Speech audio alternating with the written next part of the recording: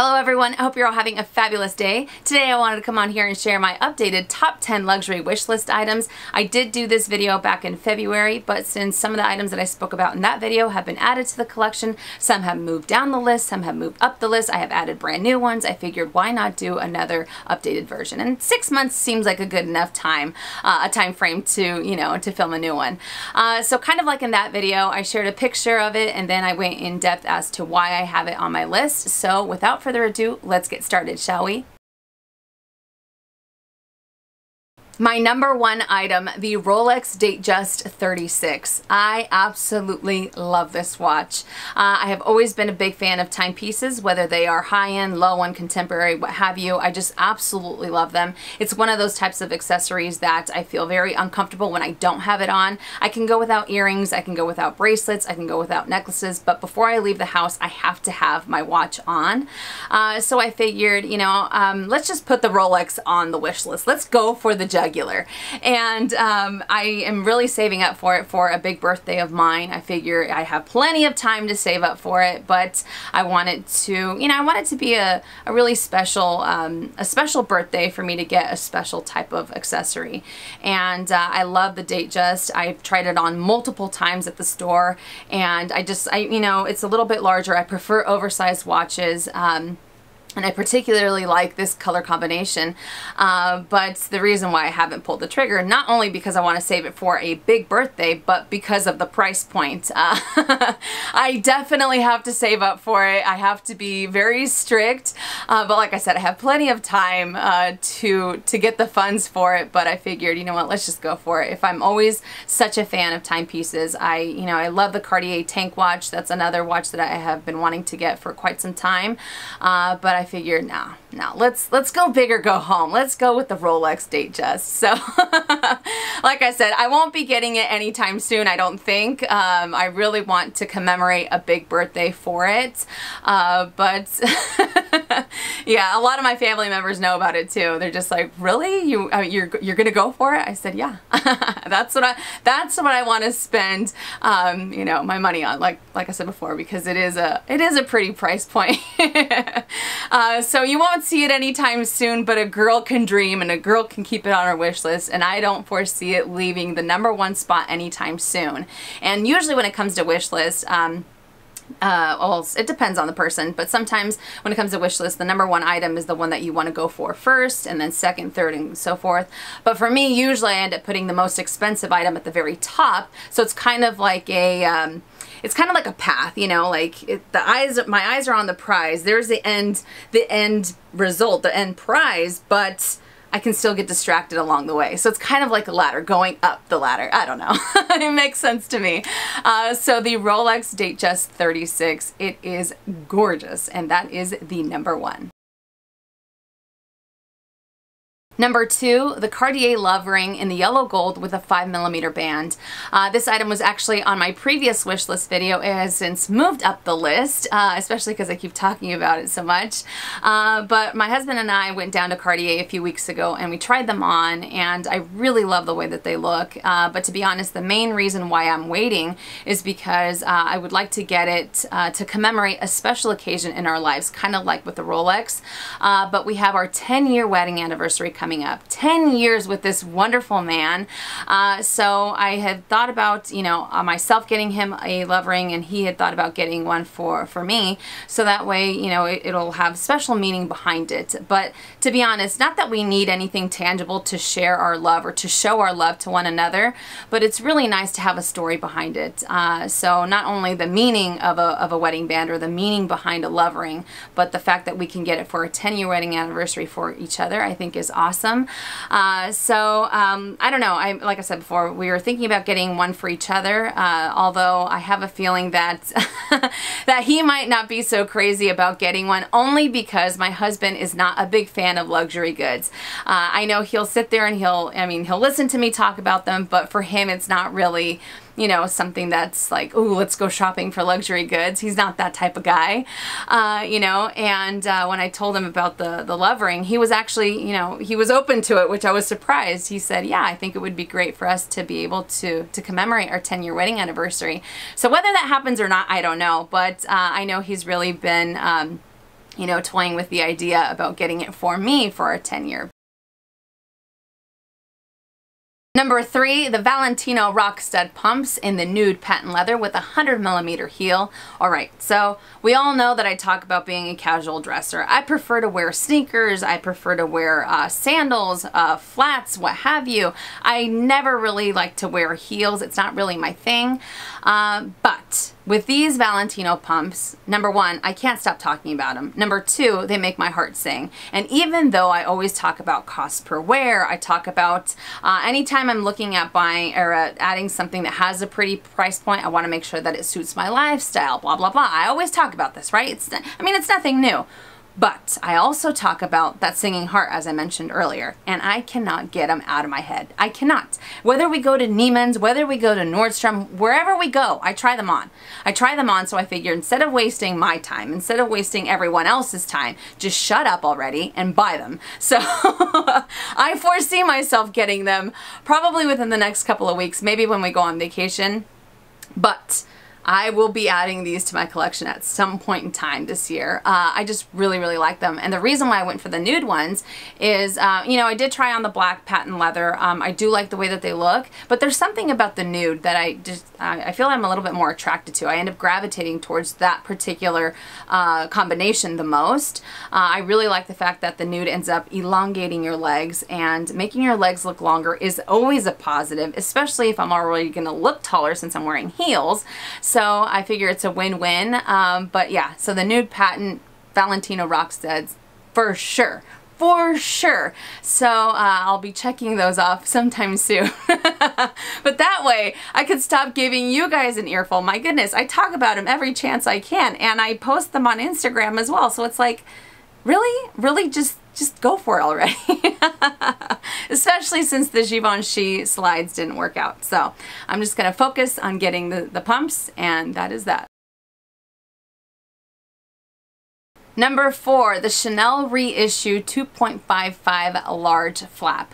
Now this bag I have added to my wish list recently, probably within the last couple of weeks. I have done a ton of research on this, and to be honest, when I do add this item to my collection, if I do add it to my collection, I will be going the pre-loved route. And the main reason I'm going to go the pre-loved route with the reissue is because, unfortunately, when it comes to this bag, it doesn't hold its resale value, which is kind of a shame considering that this is the original design that Coco Chanel had.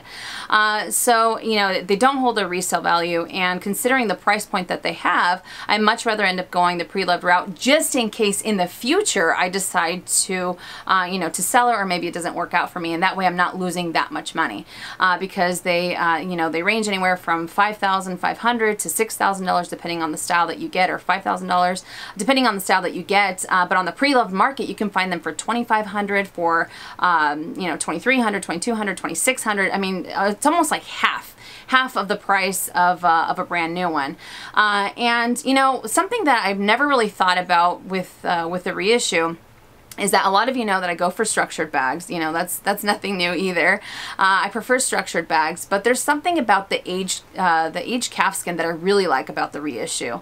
And it might be a little bit, you know, slouchier as time goes on, or as I end up using it, or depending on the type of condition that I end up getting through the pre-loved market. But there's just something that I love about it. I love the chain. I love the lock closure that it has. And, you know, I just feel that because of the design that it has, because of the history behind the bag, it's something that I really appreciate. That's something that I really love. Now, the big question is what type of hardware.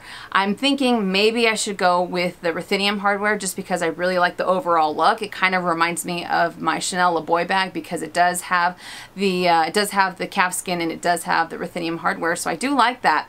But then I think maybe it'll look better with the gold hardware. I don't know. I go back and forth. I haven't decided which one, but I like the large version just because it's a little bit bigger, and I like the fact that I can fit a little bit more items in there.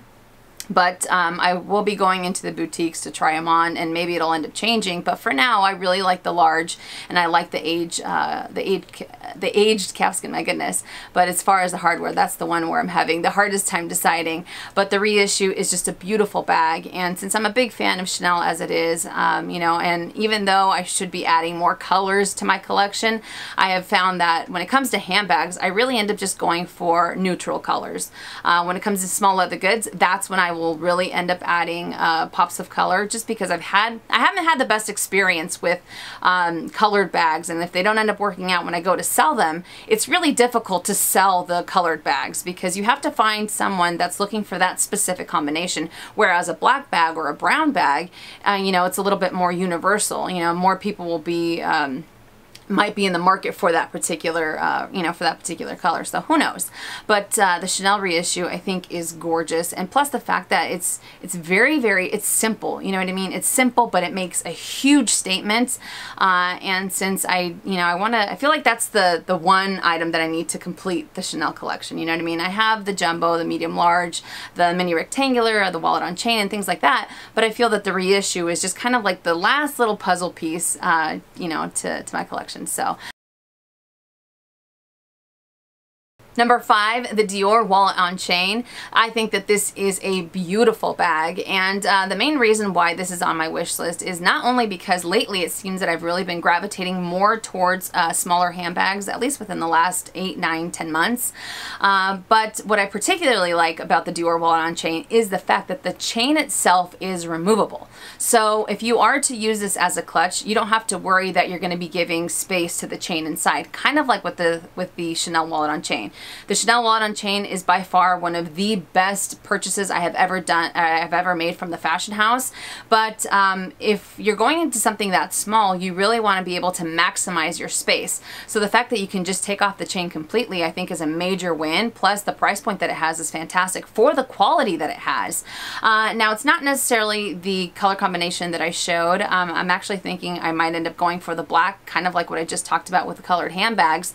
But I also like a gray that they have, a gray with the silver hardware. I really like the combination that it has, and just to be able to add a little variety to my collection. I might end up starting with a small, like a wallet or a card holder from Dior, just to try out the fashion house first, to see how it works out, to see how the leather ends up wearing before I end up going for the wallet on chain. But I have talked about Dior before. I think that they have phenomenal customer service, and every time I go in there, they treat you like you're the only one, you know, on the planet. They really just take their time with you. They give you so much information about each item. So I already love the customer service that I get when I'm there. I already like, you know, the history behind some of the pieces that they have, and the fact, like I said before, that they have amazing quality, and the fact that this also has a great price point for a wallet on chain compared to the Chanel wallet on chain is a major, major plus. So who knows? I might go for the black, I might go for the gray. I have no idea, but again, the fact that you can remove that chain is just a total game changer, I think, when it comes to wallet on chains. You know, because some of them are so narrow, some of them are so small, and you have to go like uber compact when you're going into them because of the chain if you want to use them as a clutch. So for sure, I really am looking into getting that soon. The Celine micro luggage. A lot of you know that I'm a big fan of Celine. I have had 2 of their bags in my collection, the Phantom and the mini luggage, which is right here. And even though I'm a big fan of the mini luggage, I feel that it might be a little too big for my body frame.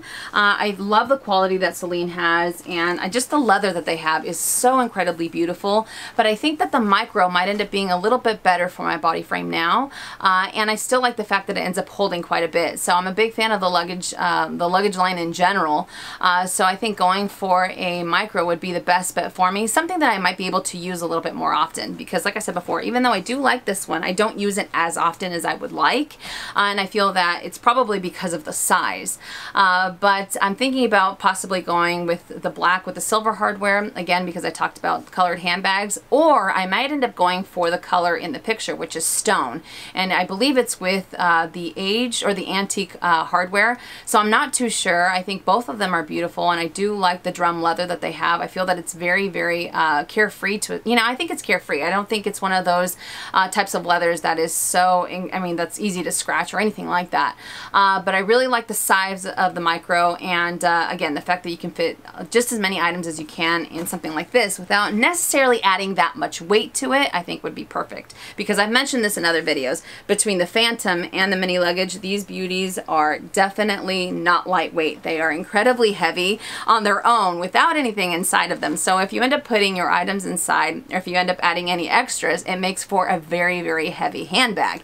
So if I can maybe minimize the weight just a little bit by going for the micro, then I am all for that. So the Celine micro luggage.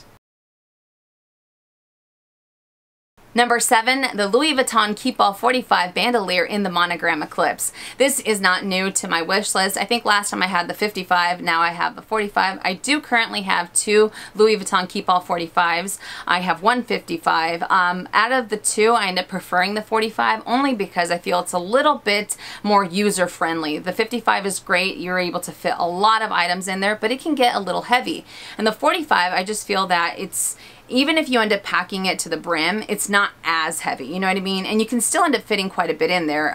Sometimes I use it for 3-day weekends or 4-day weekends, and I'm able to put just the items that I need in there without a problem.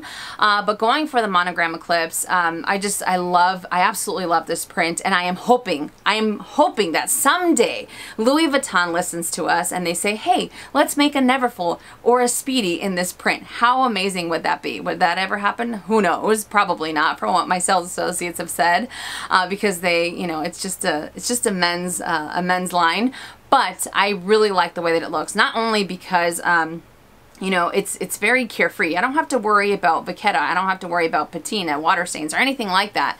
And when it comes to luggage pieces, in particular, I feel that even though I'm a big fan of monogram, you know, and I like the natural process of patina, and I like it, you know, oxidizing and showing that beautiful honey golden color, but at the same time, when it comes to luggage pieces, I don't want to necessarily see so much wear and tear. And because of how you end up using those types of items, I feel that it's kind of inevitable to get that type of wear, to get the water stains, to get the scuff marks. So I feel that by going with the monogram eclipse, it will end up camouflaging the wear a little bit better. And I mean, I'm just a big fan of the print in general, and I do have the Pochette Voyage in the monogram eclipse, and I just think it's beautiful, right? Am I crazy? It has this beautiful black leather that's incredibly soft. It does have the gunmetal hardware that you can see there.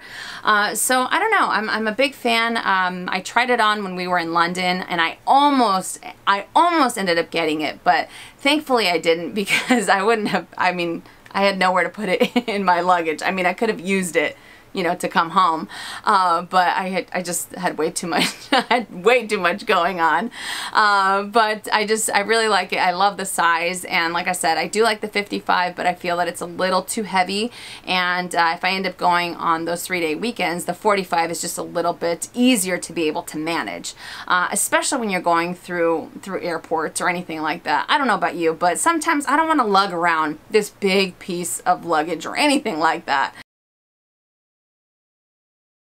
Number 8, the Saint Laurent monogram chain wallets. Now this is where it gets kind of crazy, because I have been talking about the fact that I end up going for more neutral colors. I prefer the black. I prefer just, you know, a gray or something that's not as bright when it comes to handbags, just because of what I've experienced in the past. But when it comes to this particular bag, when it comes to this particular type of leather, I just absolutely love the red with the gold hardware. I think the combination is gorgeous. It's incredibly just vibrant, and I think that it makes for, you know, it makes for a really interesting piece in any collection, especially if you're the type of person like me that ends up going for only neutrals. So if I add a pop of red by going for something like this, I think it's perfect, because it's not too large of a bag, you know what I mean? It's just the perfect size. I don't feel that it's too obnoxious, and again, the fact that it has just that beautiful pop of color is great. Now, what I'm particularly fond of when it comes to Saint Laurent is their pebbled leather. I think their pebbled leather is by far one of the best leathers out there from a fashion house. I think that it's better. I think it's better than the Chanel caviar leather, and I'm a big fan of caviar leather. But when it comes to this particular pebbled leather, here is my card holder. I believe I got this about a year ago. I think it's closer to a year, maybe just a tad past a year. And this is the black grain pebbled leather with the silver hardware card holder, and this thing has held up incredibly well. I have used it to death, and I can tell you right now, it looks like the day that I got it. There are no scratch marks, there are no wear marks, nothing. There's nothing going on with the varnish, no loose threads or anything like that. The only way that you can tell that I've had it a little bit longer is the fact that there are a few hairline scratches on the hardware, but that's going to happen with any item that you use, especially with a little wallet like this that you end up interacting with so much. So like I said before, I'm a big fan of their leather, and I don't know, there's just something about it. The only thing that holds me back from actually going for this bag, that's why it's still on my wish list, is because whenever I have tried it on, whenever I've gone into the boutique to see how much how everything fits, I'll be honest with you, when I first got this, and I will get into what I was talking about in just a second, when I first got this, it was incredibly, it seemed like it was a little stiff to begin with. It was very hard for me to retrieve the credit cards out of here just because of the type of leather. So when I went to the boutique to try on the chain wallet, I felt that it was kind of the same thing. It was a very stiff leather. So I don't know if, I mean, it's a good thing and it's a bad thing because it is durable, but I don't know if it'll be just too uncomfortable as I end up using it. You know, what if I end up wanting to put a little bit more in there? I don't feel that I'll be able to play with it as much as far as being able to fit my items inside. So it's a little restricting in that sense, but I still absolutely love it. And I mean, there have been times when I just walked by it and I see the red just kind of hanging there and my eye just kind of goes I am just in love with that bag. So they, like I said, they do have a great price point. They have amazing quality. So I think I might just end up going for it unless I can find one on the pre-loved market. And I think, you know, kind of like what I talked about with the Chanel reissue, because of, you know, resale value when it comes to colored handbags, my goodness, I might end up going the pre-loved market for that. So that way I'm not losing that much money if I decide to sell it in the future. Number 9, the reason why there's no picture is because I'm waiting to see what color combinations come out, but I would love to add another Chanel Deauville tote. And this is in the large size, the 30 centimeter. And I feel like this video full of contradictions. I talk about wanting neutral bags and I go for a colored bag with Saint Laurent, but with this bag, you know, even though I talk about wanting structured bags, that's something that I always go for. Structured bags, classic bags. There is something about this tote that, I don't know what it is. Maybe it's because it's very, very casual. It's very, very my style. Who knows? But I just grin like an idiot from ear to ear every time I use it. I think it is one of the best totes that I have. And I don't know, I like just the fact that it's simple, the fact that it's casual, and then you have this really nice chain detail to it. So I'm wondering what other colors they're going to introduce, you know, probably within the next couple of months or within the next couple of weeks. But I'm hoping that they have either, you know, black with white. That would be awesome because I do like the whole black and white, even though this is definitely a neutral. But I just want to see what other colors they have. Maybe they'll have a red, like a bright, bright red. Who knows? You know, like I said, I'm full of contradictions because I think that I would go for a red one because of the material that it is. It's not necessarily, it's not leather, so and it's lightweight, so I can end up going that route. I don't know, but I've seen a lot of people have different you know, different Deauvilles in their collections, and I've talked to a few of you guys, and some of you say that once you get started with one, you kind of want to add more and more to your collection, just because I feel that they're so incredibly easy to use, and the fact that you can open it up and see everything at a glance is awesome. And I particularly like this style because you can either use it as a hand carry bag, you can put it on the crook of your arm, or you can put it on your shoulder, which makes for a really great travel bag as well. So another Chanel Deauville tote is definitely something that I am keeping open. I'm keeping that slot open for it to just kind of work its way in whenever I do see them.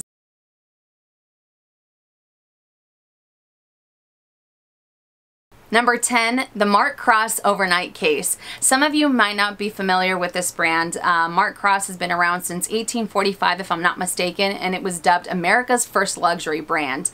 But the main reason why this particular item is on my wish list is because it's, you know, I consider myself to be an old soul. I often talk about the fact that I end up preferring old movies, black and white movies, movies from Alfred Hitchcock, who is one of my all-time favorite directors.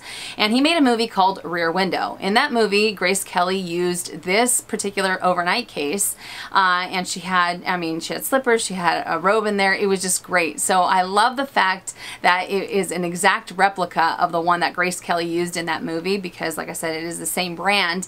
But Mark Cross in general just has an amazing quality when it comes to leather, whether it's backpacks for men, whether it's some of the handbags that they have for women as well. They have so many different types of silhouettes to choose from. So not only am I a big fan of the history behind the brand, but I also love the silhouette. I think it's a great design, you know, not too many bells and whistles, very sleek, very simple, and it also fits quite a bit in there as well.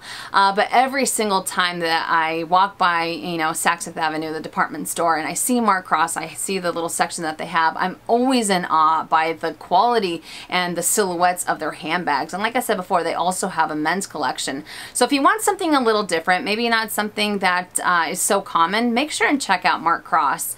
But the price points on their handbags is it's a little crazy. It's a little crazy, but that's why it's on the wish list, because I don't know if I'll end up adding it to my collection. Only time will tell, but it's one of those items that every single time I see it, my heart just sings like none other. It's crazy, you know. And Robert's like, then go ahead and go for it. You know, you're always talking about it. You know, you're a big fan of the movie. You love, I mean, when I first saw the movie, I remember just paying attention to what she was carrying, and I was just like, what is that? What is that? You know, it was like the bag fanatic, the handbag addict in me was like, what is she carrying? You know, and it kind of started from there.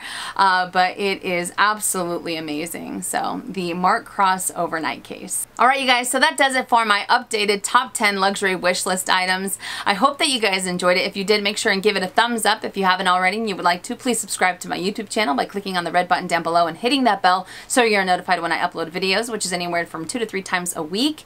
And like I said throughout the video, only time will tell if I end up adding these items to my collection. That's what I love about Wishlist, that you can add, you can take away as many items as you'd like, and then while I'm in the process of doing research, sometimes they end up going forward, sometimes they end up falling off, who knows. But I love the fact that it's almost like you have a no limit when it comes to a wish list. You can add anything you want on there. There are no rules when it comes to wish lists, you know what I mean? But I know for a fact that it'll be quite some time before I add that Rolex, just because I really do have to save up for it. But I want it to be a special item for a big birthday. And I know that one of the items that I will be taking off the wish list very soon are those Valentino pumps, because hopefully this is the last time I talk about them without having them in my collection. You know what I mean? So thank you guys so much for watching, and I will see you all later. And as always, make it a fabulous day or not. The choice is yours. Have a great day, you guys.